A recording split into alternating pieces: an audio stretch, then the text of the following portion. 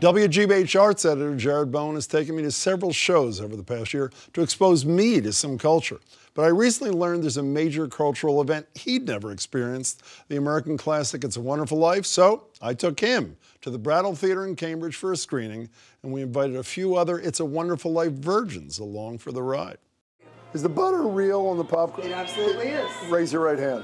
It's totally. That's your left hand. I'll take that. A ton of butter. Where you been? Where you been? I mean, really? I've been here. It takes a while to organize hundreds of my friends. Holy moly.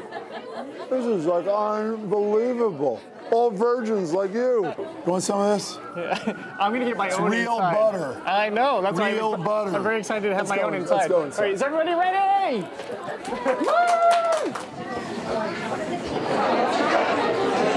I am so excited that you're all here because I have, in my 25 years on the planet, I have never seen this film. He's the arts editor of WGBH and hasn't seen one of the most famous films in American history. It's been out for 69 years. Harvey Silverglade, I'm so glad that I am not the only one here who hasn't seen this movie. Do you know anything about the film whatsoever? No, except that it's upbeat. And I don't usually see upbeat films. I see, because of the kind of work I do, I'm a more downbeat kind of guy. Are you sure? I have the impression, that's funny, because I have the impression that it's not an upbeat film. Uh-oh. I'm going to talk to the non-virgin half of the family. Here she is, Elsa Dorfman, world's most famous Polaroid photographer, I should say. So you have seen this thing, Elsa, is that correct? I did it about 10 times. And I love it. Why did you think they need to see the film? Because Jimmy Stewart's a babe.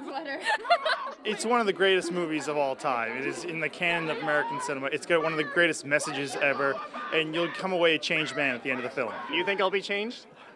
I would question if you had a soul or not if you didn't. Oh, no pressure. I'm sitting next to Jared over there.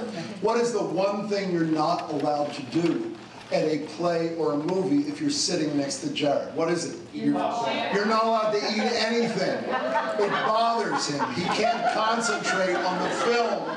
You want the moon? Just say the word and I'll throw a lasso around it and pull it down. Hey, that's a pretty good idea. I'll give you the moon, Mary. I'll take it. Oh, it's against the law to commit suicide around here. Yeah, it's against the law where I come from, too. Good idea, Ernie. A toast. To my big brother, George, the richest man in town.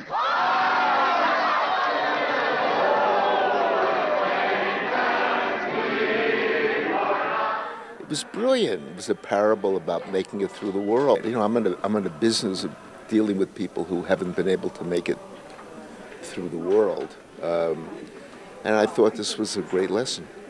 It was just a lot darker than I expected, like a lot. Yeah, it was just a really sad movie. Obviously, it was uplifting at the end, but I didn't know it was that dark the whole way through until the very last part. Does it hold up?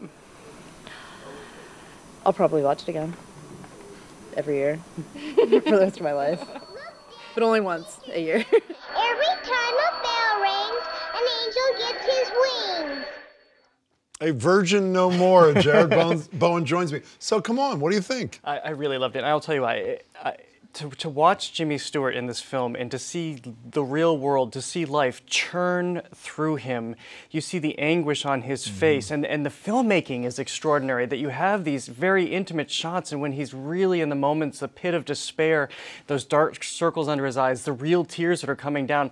I will tell you, Jim, this film actually really rattled me because it was so dark. I wasn't prepared. You know, and by the way, I made fun of you. I'm going to follow your lead. I'm going to see the new Star Wars movie in 2085. So is there any, by the way, despite the darkness, it's still fine for kids. I mean, not like 5- and 6-year-olds, but a little higher single digits fine, yes? Oh, absolutely. I have, yeah, no doubt. Yeah. Okay, what other classic have you not seen, and I'll take you to it? La Dolce Vita. That's the next one that I've never seen. I'm dying I've to see seen it. that too. It's a deal. Okay, We're perfect. going. Jared, All it's right. great to see you. Thanks so much, Jared. But we had a huge fun time thanks to the Brattle Theater.